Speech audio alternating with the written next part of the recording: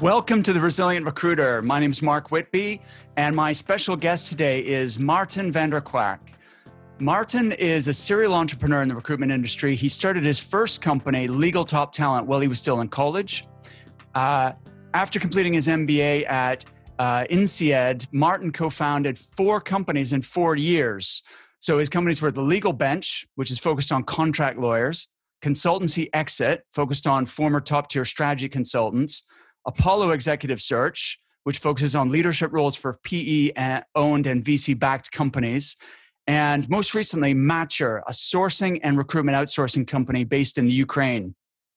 All companies are profitable, and despite COVID-19 growing, next to running his companies, Maarten invests actively in technology companies, and he's a board member of several startups.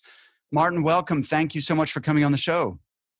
Thank you very much for having me, Mark. I saw an impressive guest list previous to me joining, so I'm honored to be one of the people on your show. Oh, brilliant. Well, I'm honored to have you. It's funny, you and I were chatting before we started recording that you didn't like that bio. Your business partner, Adrian, wrote it for you because you don't like to sort of blow your own horn, so to speak, and you consider yourself more introverted by nature. How does, which may surprise people to hear how successful you've been as an entrepreneur when you consider yourself an introvert. How do you reconcile, being an entrepreneur whilst not being the sort of typical extrovert? Yeah.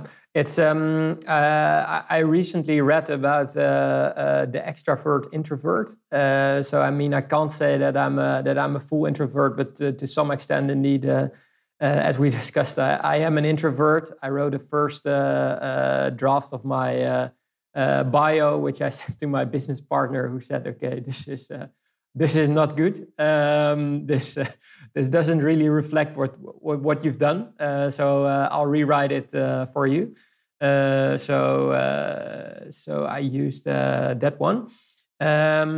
So I think in general, and that's also already something that I acknowledged fairly quickly, and that I always keep in mind when starting businesses: with whom do I start a business? Because as we discussed to some extent, I'm an introvert. I don't like being in front of groups. So thank you for having me on a video podcast. Actually, Mark, where the previous ones I think were mostly audio. But knowing this about myself, I always select people to start a business with that are extrovert and that are good at like standing in front of groups and motivating people. I did manage teams myself in strategy consulting, but that's professional services, and I think easier. So I'm looking for people who have the strength to complement me, which I think is also for them very attractive, because normally you have 2 extroverts starting companies and sometimes fighting for who can be the CEO. The good thing is I don't want to be the CEO, and I think I'm not the most capable person to be the CEO. I'm capable, I think, of starting businesses and getting them profitable. But I need other people to complement my skills in order for the companies to be successful. Wow, that's cool. So you're not the CEO of any of your businesses? No, some of the companies don't have an official CEO, so that makes it easier. But I don't consider myself being the CEO of one of the businesses.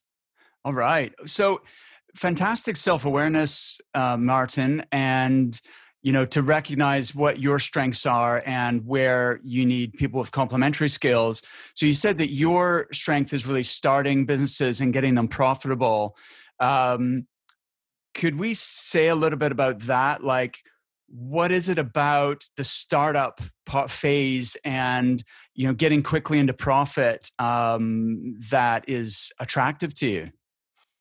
Yeah, this is a very interesting question that I've posed myself a lot as well, because as starting a business comes with a lot of frustration in the beginning, because you have a great idea, but the world just doesn't agree yet. So you get a lot of no's, you get a lot of sort of very polite note. I come back in the future, and yes, this is very interesting. We should discuss this at a later stage. But that's just a polite form of a no. It does frustrate me a lot at those times. So I've often wondered why indeed do I do this every time again. I think a lot is about proving that there's something different that could work, and the fact that I really believe in it, and then want to show, okay, I'm sure that this could work, and that this could make the sort of in this case most of my activities as an entrepreneur in the recruitment executive search space, and that things can be better there. And that's especially because I believe in specialization. And I think within the industry, there's a severe lack or a lot of potential for further specialization, and acknowledging that and building businesses there and showing that it works is something that really motivates me, despite all the frustrations that go along with it. So I'd like to dive into the issue of specialization in just a minute. Before we do that, you mentioned to me previously that when you're trying to prove a new business model, and there's a sort of thrill of starting something new, and bringing innovation or creativity to an overserved market like recruitment, that gives you energy. But you also mentioned it comes with a lot of sort of stress and anxiety. Like, how do you manage that stress and anxiety? Because that, for a lot of people, can be debilitating and sort of shut down your potential.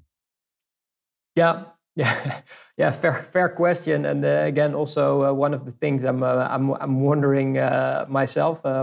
Why do I do this every time again if those feelings come? But then if the feelings come, you still need to cope with them, because there's not really an alternative.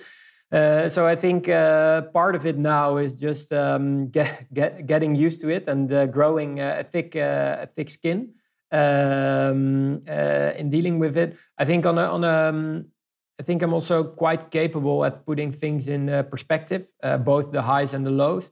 If things are successful, and I think that's also some part of the perfectionist in myself. And then I think, okay, it still could and should have been better. I mean, even if you win various clients in a month, you also always lose various pitches in a month. At least I don't win everything yet. So then I always think about, okay, what could have been better? So even those things, the highs, I can put in perspective, but I think I can also put the lows in perspective, as I said, partly due to experience, and I think also partly due to the fact that I do a lot of sports, which really helps me to sort of unwind. Great. That makes a lot of sense. So in other words, you don't get over excited or self-congratulatory when you win a big account, but neither do you take it too hard when you lose a pitch or you have a disappointment. You try and keep a balanced perspective and always analyze, well, how can we improve? What can we do better? Exactly. And I think the fact that the companies are profitable also and are growing also makes it sort of easier now to deal with the setbacks. But especially in the beginning, indeed, it's harder if you're still trying to bring the companies to growth and profitability. But indeed, the perspective also if I look at where the companies are now after a few years of entrepreneurship, I still see so much potential and things that we should improve. That in a way I'm happy with where we are, but in a way I'm also not happy because there's still so much to do.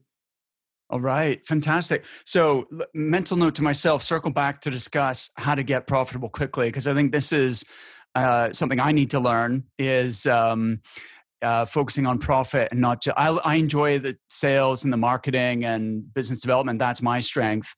But managing operations and finances and cash flow is something that I struggle with. And always remembering that if it's not profitable, then it doesn't matter what your sales are, because then it's not a successful business. Let's talk a little bit about the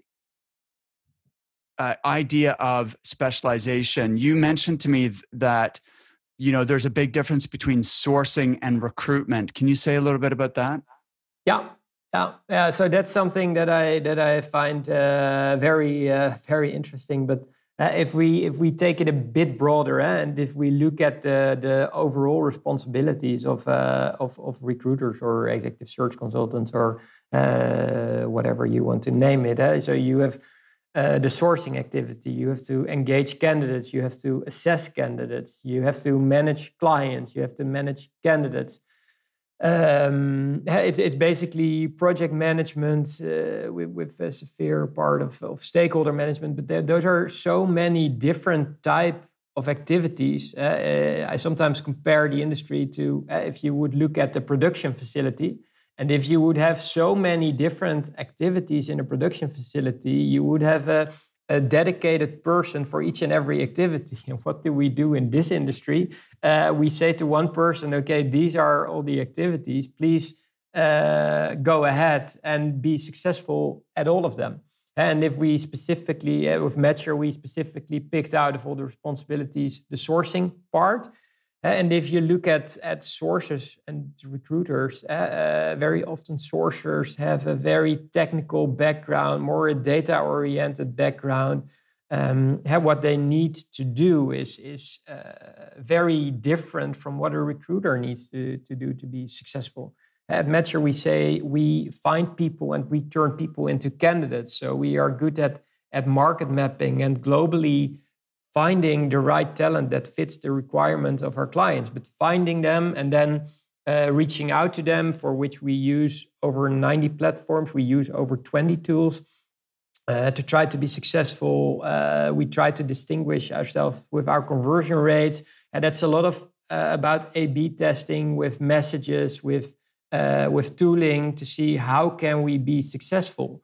So that's the sourcing part. But then if we look at the recruiting part, when we hand it over to our clients, who need to turn those candidates into hires, it's a lot about building relationships, selling the company, managing the process, both on the internal side as on the external side with the clients. And those require such fundamentally different skills that I do not really understand why many companies still have all these responsibilities within their own recruitment team without specialization within the team. Wow, that's interesting. I love the analogy of a production facility, and which it's just logical, right? If you're manufacturing, in the aerospace industry or in the automotive industry, you don't have the same person doing the design, the production, the engineering, all the different parts of the process, right? Those Exactly. are different people. Exactly. And in recruitment, we do. Right. Yeah. In recruitment, right. We do you have one person doing all those different jobs. So how can they possibly do them all, equally well when they're different skill sets? I hadn't thought of it quite that way before. That's interesting. Yeah. And that has nothing to do with the quality of the people or whatever. But as I mentioned, I'm not good at being a CEO. So that's why I'm also not everything myself. Depending on the stage the company is in, I'm doing a lot myself. But the further the businesses grow, the more I can focus on what I'm good at. And I think that's really a development that is being made within the industry with various firms, especially firms that have the skill to do so. But I think that's also where still so much potential lies within the industry. Because the good thing is not only you're putting, you're getting focus on activities which will improve the results, but also people will be happier because people will be happiness and being good at your job tends to be correlated. So with recruiters doing sourcing, what they don't like doing, they will most likely not be very good at it, especially also as it's not their dedicated task, but they will also not be happy doing it, which again has impact on your retention, etc. So what we do by sort of having companies outsource the sourcing process is both making the process better and more efficient, but also making the recruiters happier. And what we see is that if we work with freelance recruiters at the companies we work with, and they move to a different company, they say, hey, we want to take MatcHR along again, because they think, okay, they make my life better because I get a lot of sourced candidates and I can focus on what I like doing and what I'm good at, managing everything internally to get to hires as soon as possible. All right. That's cool. Yeah. I like the analogy. So how does this apply in different contexts? For example, you've got a contract recruiting business, you have an executive search business. How does this concept of specialization and trying to remove the redundancy from different tasks apply in those contexts? Yeah, good question. So my knowledge also developed over the years, Mark. So it wasn't all there when I started that I was sure what I exactly wanted to do and how to build the businesses. So the idea of MatcHR basically came from Apollo Executive Search. So the company with which we do C-level hires for private equity owned and venture capital backed companies. So basically what we do there is we hire people. We mostly work with people with a business background. As I think for the C-level roles, it's very important that people really understand what does a business do? What are the challenges in a business? And that the people that hire you consider you your potential peers.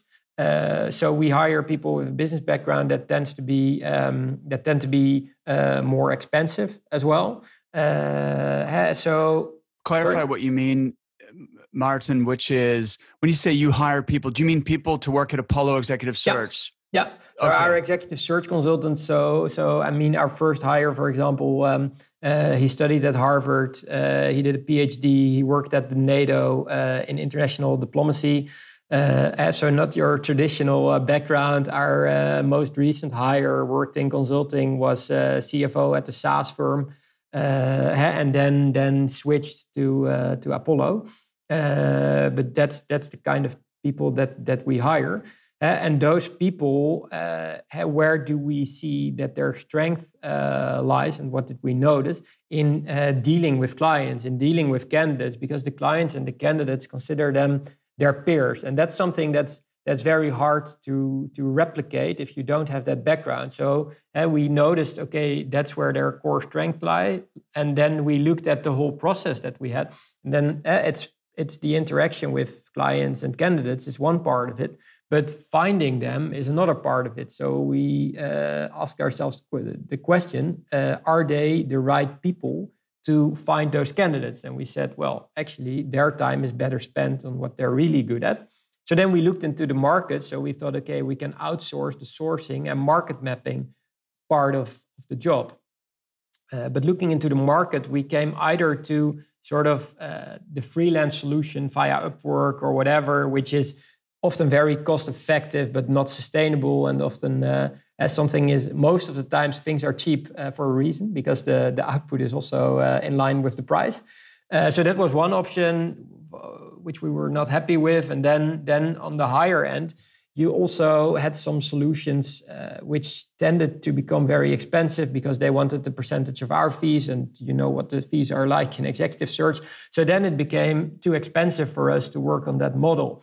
So we basically noticed, hey, why is there not sort of a sustainable sourcing solution that helps us in sourcing, that helps us in market mapping, but that has the cost structure that is more or less in line with hiring someone ourselves? So basically, the challenge we had at Apollo was the input for the ID for MatcHR, and that's when we started MatcHR. Got it. So MatcHR was actually born out of a need that you discovered within your executive search business, which is that you've got a high-level client-facing, executive search consultant. Someone who's with a PhD from Harvard isn't the same person, or someone from a consulting background isn't someone who should be sending LinkedIn messages to candidates to try and get them to start a conversation and that sort of thing. It's not maybe the best use of their time. Exactly, and for two reasons. the results will not be as good as someone who's doing it 100% of his or her time, because specialization, as I think you have the 10,000 hour rule about activities. Yeah. And also, if you have those people do sourcing on LinkedIn 24/7, within a month, they will be at your desk saying, okay, I'm not sure I like my job. Right. Which would again also be a big pain for us. So they can do what they're good at and what they like. Great. Oh, that makes total sense. I like it. So there is there is a big already sort of offshore resourcing industry, if you like. A lot of companies in India, for example, which provide this sort of service. Is that something that you evaluated before trying to or tested before setting up MatcHR? Yeah. So we tested several solutions indeed out of India and out of Asia. And what we mainly noticed is that the quality is not in line with what you would want as the standard that we have with our clients. So there are indeed various initiatives, but none of which really convinced me about the value add that they provided. We also looked at, of course, automation, because if you look at sourcing, the biggest threat is, of course, that sourcing will be automated. And there are so many companies telling about their AI, because everything needs to be AI these days, otherwise it's not tech. So an AI solution to do automated matching and reduce the need for the sourcer. And actually with Booking.com was one of our biggest clients pre-corona. And with Booking, we also did a test that we said, okay, we identified one tool, which we thought, okay, this might work very well for the automated matching, which had a lot of marketing around it and was supposed to be sort of state of the art. The results were disappointing. It was so, and that has been my experience with all AI automation yet. There's a lot of good marketing around it, but if the results would be in line with the marketing, MatcHR would be redundant. But so far, nothing has convinced me yet, and I think what we're doing still has a lot of value. And there are other companies looking into the sourcing space, but it's such a huge space, as so many companies have not identified sourcing as a dedicated skill yet. I think competition is only good. It means that there is a market and it will make the market efficient. Okay, that's a good way of looking at it. Regarding the automation tools and so on, though, Maarten, would it not be fair to say that where automation is right now is where the Wright brothers were when they, were first created the first airplane, right? So, that it's very basic and, is not going to perform as well as a team of intelligent human beings based in the Ukraine. But, maybe in 20 years, it could be a whole different thing. Yeah. Oh, absolutely. Absolutely. And that's indeed, though I think I read somewhere that AI was first mentioned in the 80s, there was discussion around it. So if you would then see where are we 40 years later, it's also not that impressive. But there are, of course, various industries in which AI has proven extremely efficient and successful. Yeah. So indeed, in 20 years in the recruitment space, AI might be very successful. So I fully agree with you there. If we make the comparison to the Wright brothers, if we look at AI and automated matching, I think if the planes would have been in line with where AI and automation is now, I would not recommend anyone to jump aboard of that plane and try to cross the. You don't want to be the first passenger on that plane. Exactly, I wouldn't want to be the passenger. But still, also with tooling, there are still a lot of ground to gain with tooling. So we are using over 20 tools, and our automation tooling really brings us a lot. But it's still all on the process side, so making our processes much more efficient, and there we are gaining, I think, in the tens of percentages per year in terms of efficiency. And there are very smart tools for outreaching campaigns, emailing, database management, etc. But if you look at the matching part, that's where there's still a lot of ground to cover. Okay, interesting. So you said you use 80 different platforms, 20 different tools. What part do you use, let's say, a tool for versus what part does a human being still do? So basically, we indeed look at the whole process and see where does a human add value. So of course, in the technical sourcing part and combining various databases, you get a lot of value from tooling, because we are faster with finding pools of candidates and also better at getting more elaborate knowledge on those candidates. So that's where we use tooling. But then there needs to be a person, of course, in the beginning to do the input to get the tools to work, but then also to assess the output of the tools to see, okay, what's the output that we can really work with. And so every time there's a judgment, then there's a person, again, that really needs to be involved. After that, you get to the outreach phase. And in the outreach phase, again, there's a lot of tooling that you can do in terms of automated. We work with semi-personalized automated outreaching. So there's especially for tech profiles, you need a high degree of personalization to successfully engage them. So we invest a lot there, but then we try to be smart in leveraging tools to sort of, again, be more efficient with it.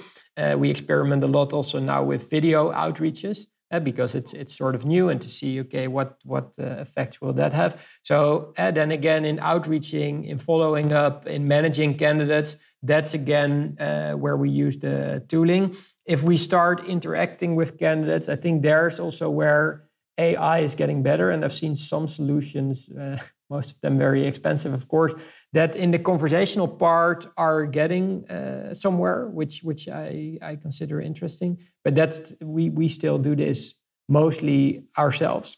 Okay.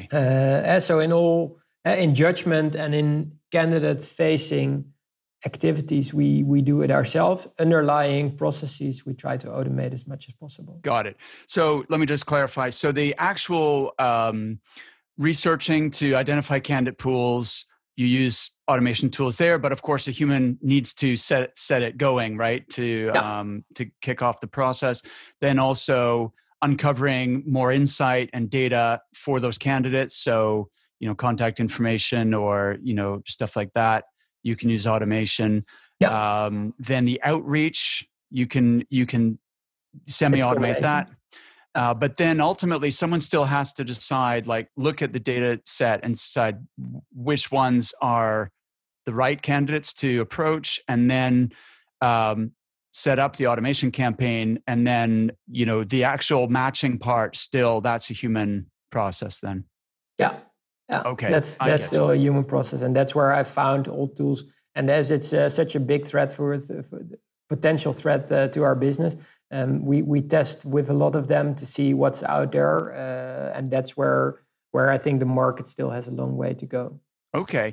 Let's talk about this is a tangent, but video outreach. I'm experimenting with that as well. What are your findings? How successful has it been? Yeah, so my co-founder Adrian gave a speech on this on the sourcing summit, where he explained. So he did basically the testing of this whole video outreaching campaign, where we learned a lot of lessons in the beginning, because taping the video, it sounds very straightforward. Basically, what you do as a reach out message, you just tape it, you send it out, and we expect success. Fortunately, it didn't prove that straightforward yet. So in the beginning, we had opening rates of I think it was below 40%. Response rates even much lower. So we had a lot of difficulty in getting it's in front of the people's eyes, and then B, getting them to engage with it.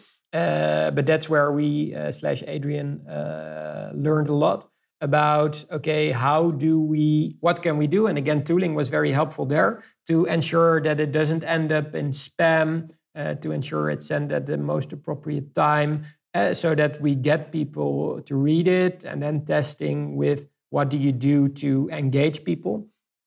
So something very nice that is done, but you should watch the Sourcing Summit video also, which goes into detail about it.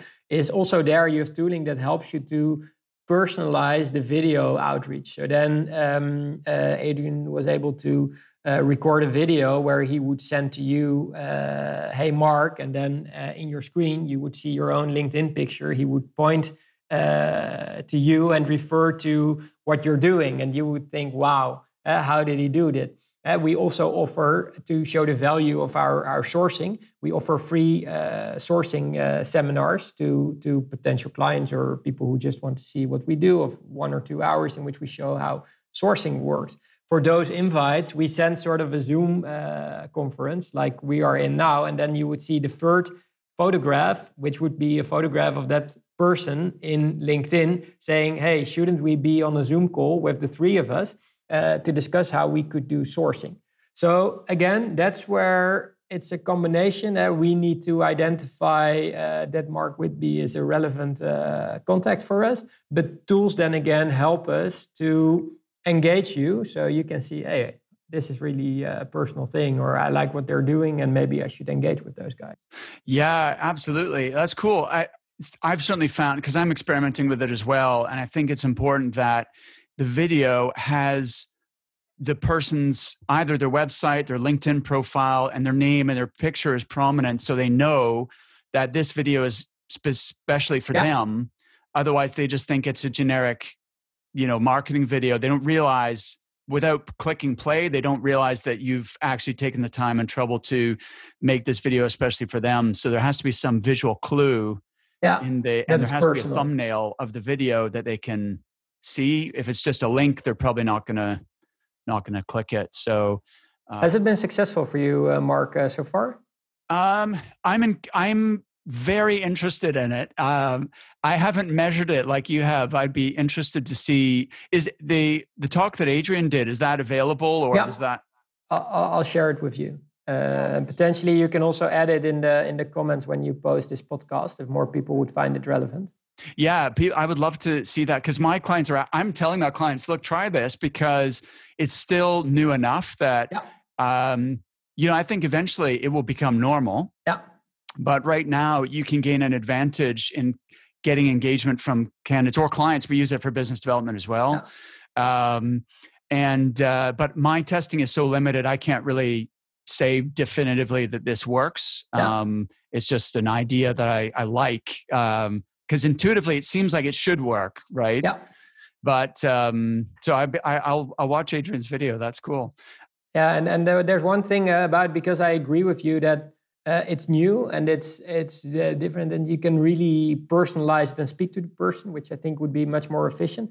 What we are facing in Kiev is that not everyone is fully comfortable using it, also from sort of privacy considerations. They are not all of them are very keen to be exposed with a video of themselves towards a candidate. Maybe some people on the recipient side will also consider it intrusive. Not sure yet. I think time will tell. But I think conceptually it's extremely interesting. And with MatcHR, we really invest in tooling and trying to stand out. So it's really something we want to move on with. Yeah, absolutely. No, that's cool. We the sort of personalized outreach tool that I use is called Interseller. I don't know if you've looked at that one, but my clients are getting good results with that. But it has to use the personalization. If it's just a mass message, that just goes, either gets deleted or ignored. So there has to be, we call it automation at scale. It has to, which takes longer. It's easier just to press send and send out hundreds of messages which are the same, but then you're not going to, the response will be disappointing. So it takes a little longer to set up the automation, but I always tell people, even if it takes 2 or 3 minutes per email, to look at the person's LinkedIn profile or the website or find something relevant to say that's unique to them, then the corresponding increase in response will be worth the extra effort. When we started with MatcHR, we did so especially we targeted the international tech domain. So when we started, we had targets of people approaching between 100 and 200 people per day.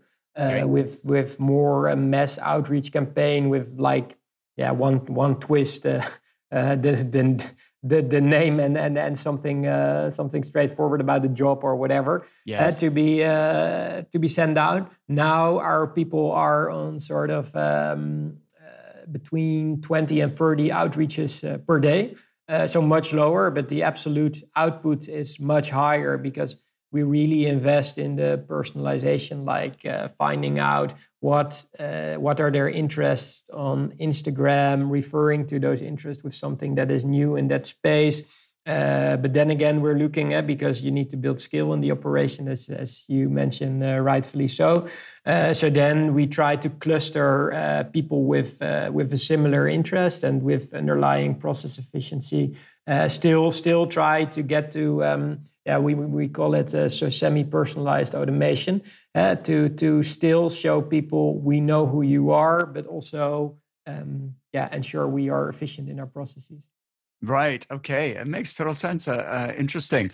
So there's a couple of things we kind of skipped over. Like we jumped straight in MatcHR because that's like, obviously you're passionate about it and and it is very relevant. But I did want to just talk about your kind of earliest startups. Why did you go into recruitment in the first place? I always say to people, Mark, if so when I was very young, I was taken. One of my father's best friend, he was a partner at Allen & Overy. I don't know if you know it. It's partner at Allen & Overy. Okay, one of the largest global law firms. I studied both law and economics, and my goal was to be a partner in a law firm as soon as possible. Then, when I started doing economics, I liked that and the mathematical component of it much more. So I dropped the law ambition and more started to look into strategy consulting. And if at that time you would have told me that in 10 years I would be an entrepreneur in recruitment, I would have considered everyone crazy who would be telling me this. So how did I end up here? It's basically, I think I like people. I like to see what drives people. I like to see people in a right place. And that's why I said I'm an extrovert, introvert. I'm good at getting in contact with people, but it shouldn't be the whole day. But with one of the law firms, I was on a business trip to New York when I was still a student. I was quite active as a student in different societies, both more on the social and more on the content side. And then the law firm basically asked me, so I studied in Groningen, in the northern part of the Netherlands, and most of the students in Groningen are more known for their sort of enjoying student life part of their student time than on being so much driven to get a very good job very soon. So this law firm also had difficulties finding people with good grades, good social skills, and a strong content drive. So I was on that course also the only student from Groningen. So they said, okay, we need more people like you. Where do we find that? And then I thought, okay, if they are looking for it, it apparently has value for them. So I said, okay, I can help you with that. But then, of course, it comes at a price. To my surprise, they said, okay, we can do that. So then basically I started recruiting people out of my own network who I considered good and capable for that law firm. And that was from my Hotmail address with my personal phone, and some of it was at the bar. So it was very sort of opportunity opportunity driven that I got people into that law firm. But then over time, it seemed to work quite well. I think various things in my approach and how I dealt with people, and especially, and that's also the idea behind Apollo, people considered me their peer because I went into the same law firms, I went to the same trips, so they knew, okay, he knows what he's talking about. So that's why people liked working with me, and I really put emphasis on the longer term relationship. I think in one of your previous podcasts, you also discussed the customer lifetime perspective, which is often overlooked in recruitment. So I think there was a combination of things that attracted me with the opportunity. And then at some point I noticed that the company was actually making quite good money. So then I considered continuing that directly out of university. But I still thought like having a normal job would have value for me. So I went into international strategy consulting because I thought, okay, I will see a lot of industries. I will have a lot of exposure to very interesting clients, see how businesses are run, etc. And I thought I'd keep my business on the side. And even though the working hours in consulting are very bad, I still managed to keep this on the side. I liked doing it on the side.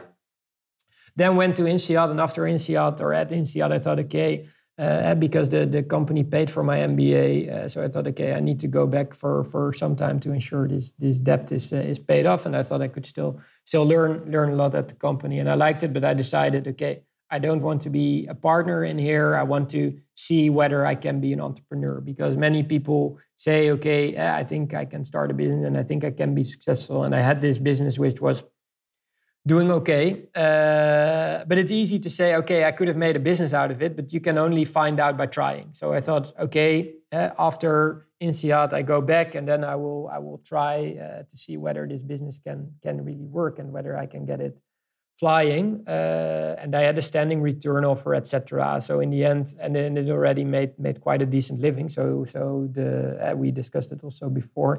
I thought at that time it was a big step. In retrospect, I think it was actually a very small step because recruitment is also not very capital intense.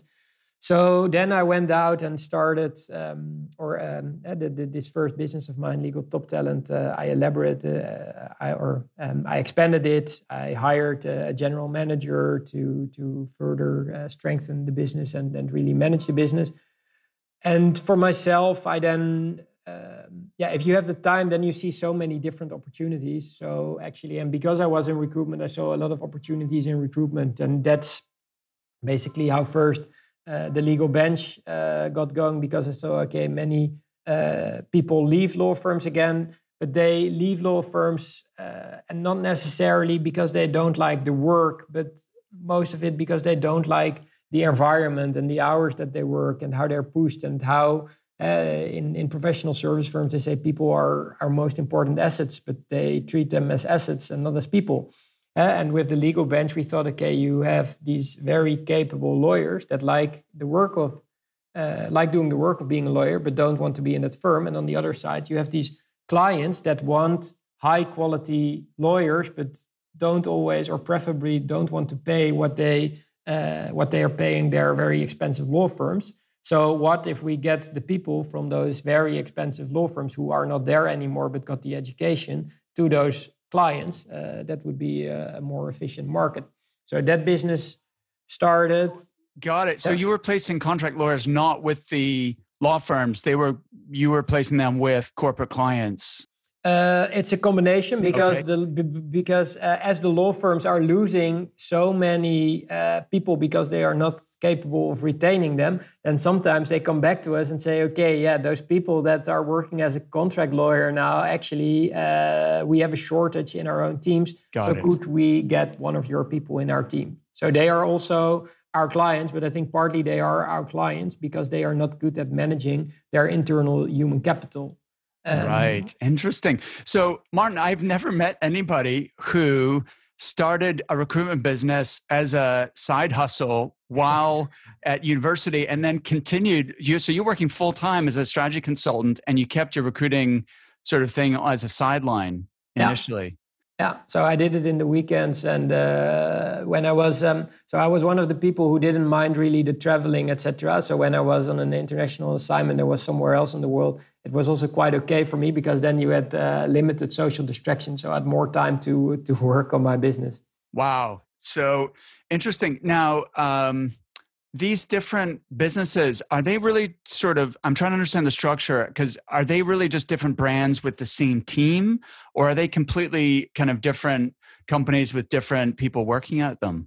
Yeah, so it's mostly, legal top talent and legal bench are sort of in a way related, that the first one gets people into law firms and the second one gets people out of law firms. Okay. If we would say it's very direct.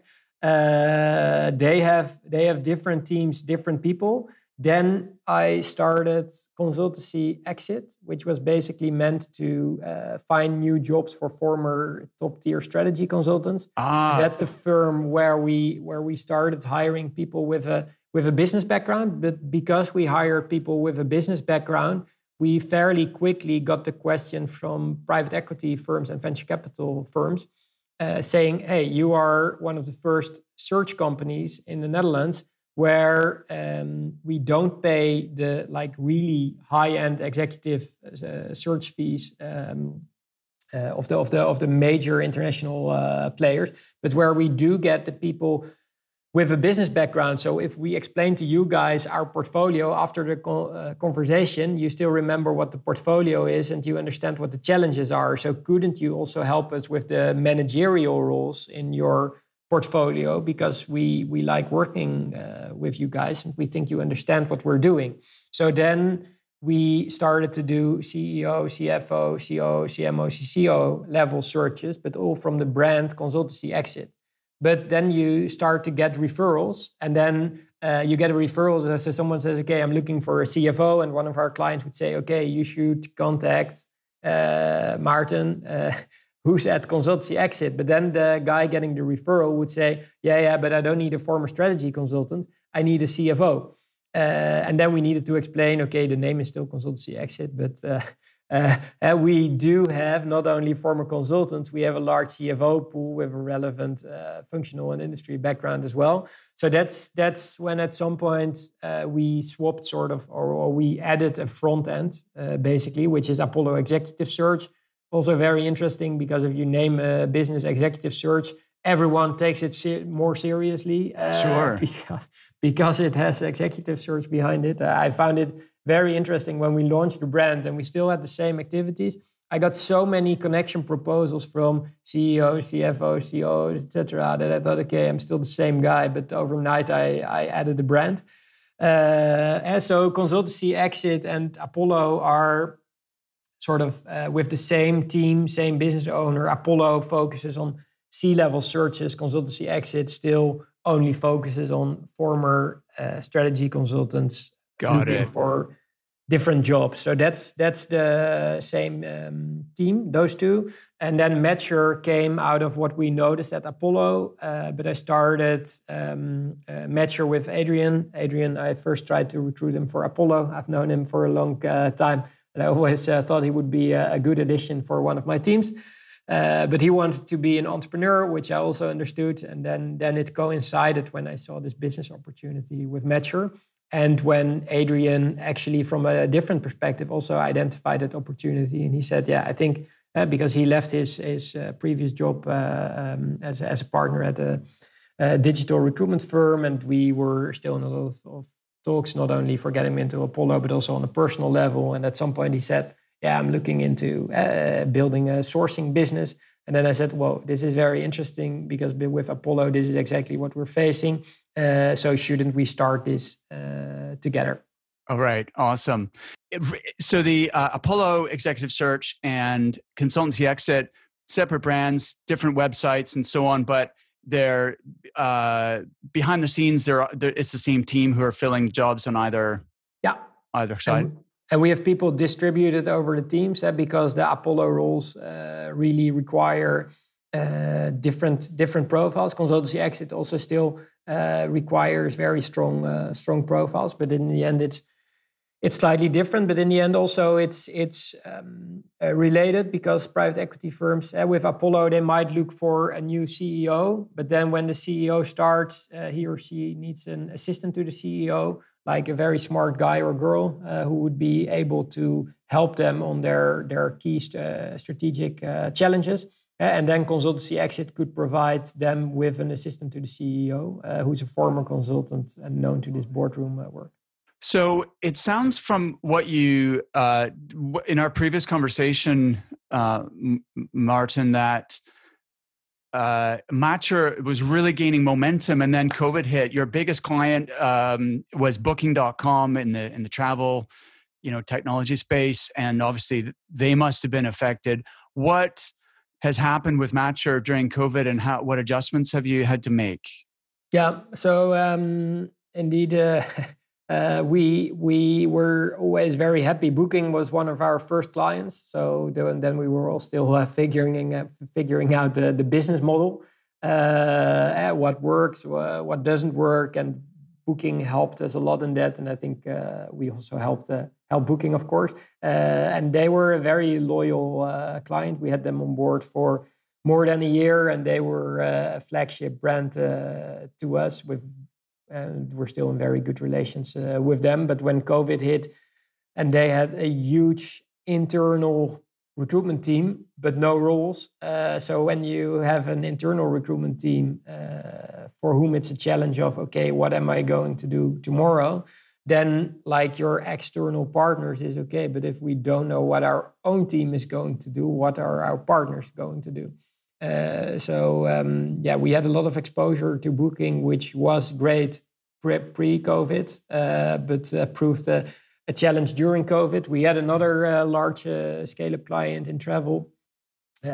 We had Accenture, which is a global technology company, but Accenture was also hit very hard when COVID hit, because many of their projects were put on hold.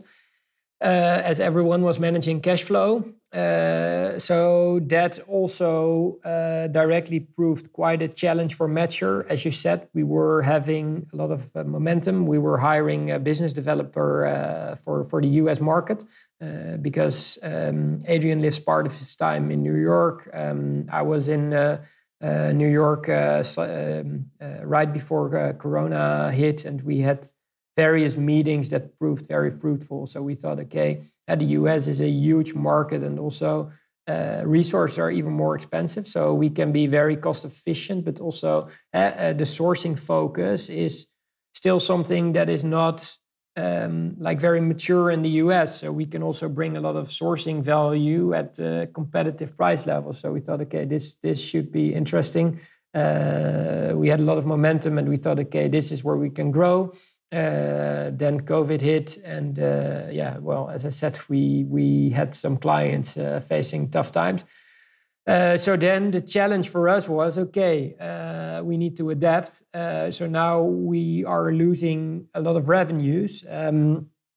Our cost levels are the same, but we spent a lot of time training our people. We have a very capable and coherent team with, I think, a very good culture, atmosphere, etc. So we thought, okay, like everyone, how long is this going to last? Because if the market picks up again, we want to have many capable people, because if our clients come back, then we like in growth, you often face these challenges of, okay, so now I have a new client, but I don't have people.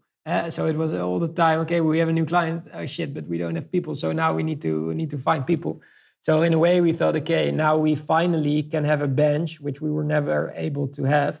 But with COVID, is it good to have a bench, and how much do you want on the bench? So we needed to make this trade-off. Okay, how many people can we keep within the team versus remaining financially stable? So this was something we really struggled with, and we took the decision to keep on as many people as possible and invest in our people to keep them on board. I think one of the things that we did well is that ever since we started MatcHR, we've always been extremely transparent to our people about how is the company doing. We shared our financial performance on a monthly basis and like everything about the financial performance.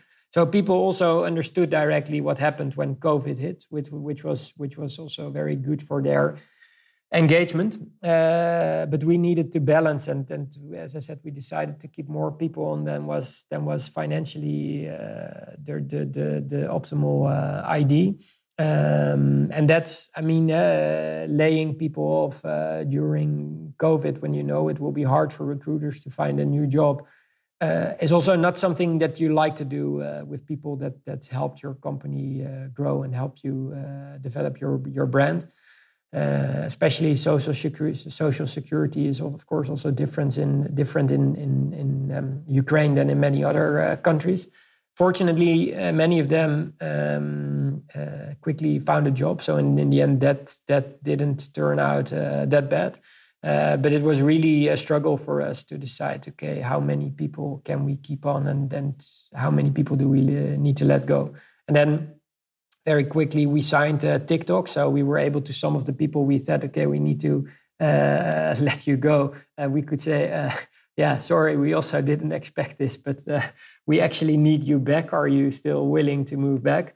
And now we see part of the market that we're serving getting in need again. So now we're hiring again, and now it proved a good choice what we did. But at that time, we of course weren't sure whether it was the right choice to keep on so many people. But now we're facing the problem again of getting clients on board and not having people, especially as we also launched the new remote hiring proposition, which then again proved an opportunity of COVID, because Ukraine has a very attractive tech market. There are many very motivated, capable developers who can be hired for very reasonable prices and are very good and motivated for what they're doing. And we've told that to other companies before, like, shouldn't you build a team in Ukraine? We can help you set it up. And then they always said, yeah, no, we don't want to manage remote employees. We don't think it will work. And then COVID has started, and everyone was a remote employee. So our clients in Amsterdam with their employees living sort of 100 meters from the office were still remote employees. And people found out, especially in the tech domain, that many developers even were more productive working from home, working remote, than working in the office. So then we saw a lot of momentum for remote teams. So now we also actively moved into that space, like helping companies that now see that, hey, I can have a long time. It can take me a long time to find someone expensive, medium capable in Amsterdam, or I can find someone fast in Kiev who's more motivated at a more cost-efficient level. So now we help them build remote development, remote data science teams in Kiev. And we don't do outsourcing. So we don't take the outsourcing premiums. They are your employees. You manage them. You pay us a fixed fee for setting this team up, building it. We can help you with the operations, etc. But those are just your remote employees, and that's now proving something that's very valuable at these times. Interesting. Wow. So you pivoted quickly to. Were you already planning that, or was this an opportunistic thing of, helping companies set up remote teams in Kiev? Yeah, we were planning it. We were discussing it, but also because the sourcing business was growing so fast and required so much of our attention, we spent too little time on it and just focused on the sourcing part. When COVID hit and the remote trend started, and companies like Facebook, Revolut, Twitter announced how many of their staff they expected to work remote in the future, we basically got the dust from the file as we say in the Netherlands, and we thought, okay, we still have this idea. And this could be the right moment to really execute on it. So now we're executing a survey also under C-level people from startup scale-ups on how, what's their view on the future of remote work. Is it something which is only stated by some of the brands and that gets a lot of marketing attention, or is it an underlying trend? And with that research, we are actively going into the market to discuss with companies, hey, we can help you build remote teams here. This is how we've done it for several other companies. These have been the learnings. If you want to build X, this is how it works. We have a report on the state of tech in Ukraine, which we can share with potential clients, which gives them the cost level, the challenges, everything, so they can very quickly see, hey, am I comfortable building a team in Ukraine? And then we can help them with it. So it was an idea that was basically activated by Corona. So, and is this going to be part of MatcHR, or is this yet another company? No, this is all within the MatcHR brand, Mark. At this point in time, I feel I have sufficient companies. Fair enough. So I want to go back. It sounds really interesting and smart, really smart that you reactivated that idea and started marketing it straight away in light of what's happening with everyone working remotely.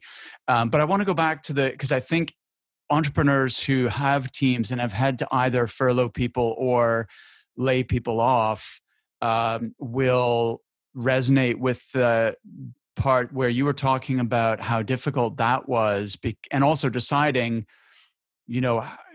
how many people can you keep, how many people do you need to let go. And it really affects people's lives. It's a big responsibility. You decided to keep more people than perhaps was financially prudent, which paid off when you then won TikTok, because then you were able to ramp up quickly for that account. But what was it? And then you're going back to people you've already let go to try and say, actually, we've got a job for you after all. But were they not disenfranchised to that point? How did you win them over? Because they might have been feeling quite disappointed and how did you manage that, that process? Yeah. So as I said, and I'm a big fan of transparency, but especially Adrian is really the guy about culture and transparency, because in the previous firm where he was a partner in the digital recruitment firm, this was the last thing that the company was standing for was transparency. Like Adrian said, for months they would tell how everything was going extremely well at the company, and then 1 week after, people needed to be fired. And he said, that is not what I want to build and want to be. I want our people, and I think also research has proven that transparency and having them involved in the business is also better for their engagement. Yes. And I think it's also fair to people because they commit to a cause, so to say. So they want to know what's going on. So what really helped us there is that people knew our dependency on certain clients. They knew for Booking, Accenture, and the other companies what was the contribution to the revenues of MatcHR. And also as we were growing, of course, it's always the challenge of balancing costs and revenue. So we were by the beginning of this year, we were after the first. So we had the first year in which we were loss making, and then in January we got to the point that we were operationally profitable, and people knew that. But of course, in the beginning, you're not directly extremely profitable, but it's maybe for some people, but for our company, it didn't go like that, but it grows slowly. So people knew that when we would lose clients and we would have the same cost structure, that we would be loss-making again. And people also could follow the news and know that even though we had been loss making before, at that phase we were growing, and we were also we invested a lot in tools. We could have been profitable sooner if we wouldn't have been investing in tools.